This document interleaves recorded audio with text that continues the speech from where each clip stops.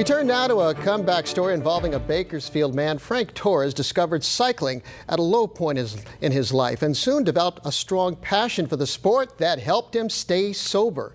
23 ABC's Corey O'Leary shows us for the month of July, Frank has set a cycling goal that he hopes inspires others to follow their dreams.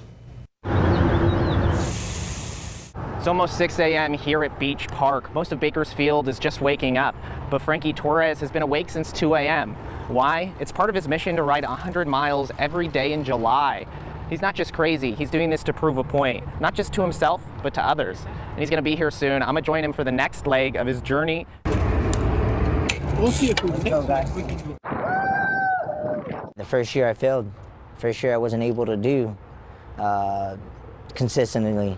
Torres told me 3 years ago he challenged himself to see how much he could ride in a month, but wasn't able to achieve what he hoped. But that didn't deter him from trying again. The next following year was like, okay, what can I do here? Can I do 100? You know, I failed, but I can come back. I know I can come back. Let's come back bigger. And come back he did. Last year he was able to ride a century on his bike every single day in the month of July. I got COVID day 13. I got COVID, and that was rough. I didn't quit. I kept on pushing through. Torres is no stranger to comebacks. He told me he struggled with addiction to both drugs and alcohol in the past. Since I stopped doing drugs and alcohol, I tend to give a new addiction. And so what I did was I knew that I sacrificed a lot to do drugs and alcohol.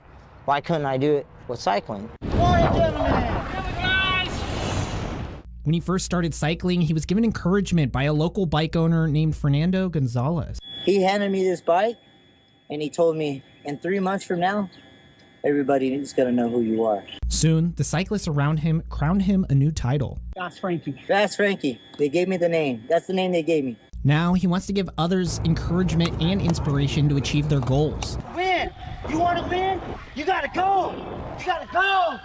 I think people would probably think Frank's crazy, but if you get to know Frank, you know that his mentality is such that he would just knock it out. And once he puts his mind to it, he's just determined to get it done. He's got an upbeat and magnetic personality. During the ride, he's waving hi to people on the bike trails, even striking up a conversation with a man he's seen multiple times but has never talked to, ending it by saying they should ride together sometime. I'm just a couple miles into the ride, and I see why they call him Fast Frankie. He took off like he was shot out of a cannon, currently struggling to keep up. He's a person who inspires others, uplifts others. He's a person of community, and at heart, he's a mentor.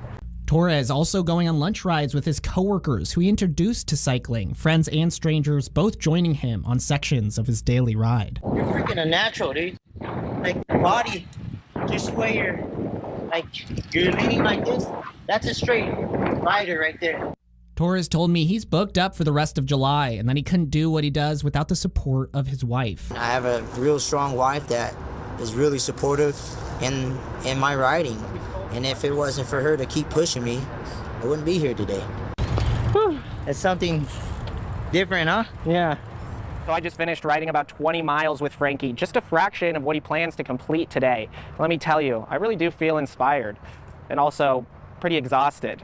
If you want to follow along with Frankie's journey, you can search Fast Frankie on Strava. At Beach Park, Corey O'Leary, 23 ABC News, connecting you.